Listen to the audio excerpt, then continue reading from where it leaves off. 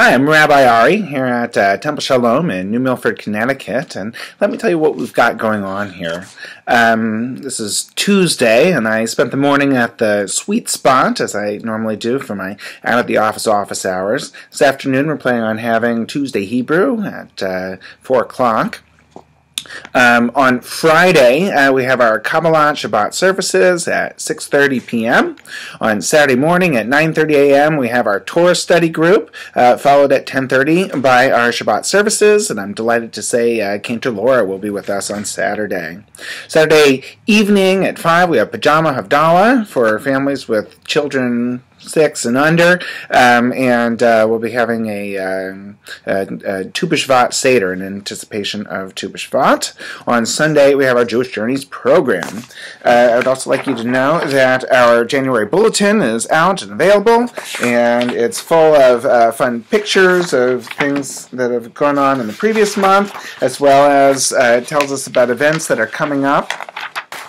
One event that I would like to draw attention to is our Pajama Havdalah flyer. But another event that we have coming up is our Tu B'Shvat Seder. Let me see if I can find the flyer here. There we go. Our Tu B'Shvat Seder. This is a really fun event. If you've joined us, you know what I'm talking about. If you haven't joined us in years past, then come and see what it's all about. We have a very brief service led by students in our religious school, followed by a Tu B'Shvat Seder celebrating the trees, and I think it's going to be a very special night. We have a potluck dinner and music, and we always enjoy that a great deal. Also coming up, we have our Torathon in February, and we have the Israel trip coming up in July.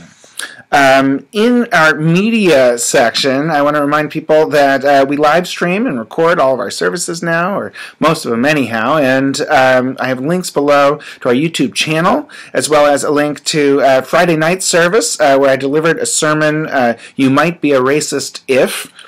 So we have a link to that also, and we have a link to Saturday morning services. We have a link to Monday's Martin Luther King celebration. It was great. We had a youth choir from the high school, a reggae band, an imam as our keynote speaker, 3 priests and a rabbi. So it was a really unusual event for us to host, and we were really delighted to celebrate Martin Luther King with the community this way.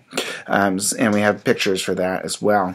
There's a link below. If your kids go to overnight camp or day camp, there's a scholarship that you can get from the Jewish Federation, so I put that link available below.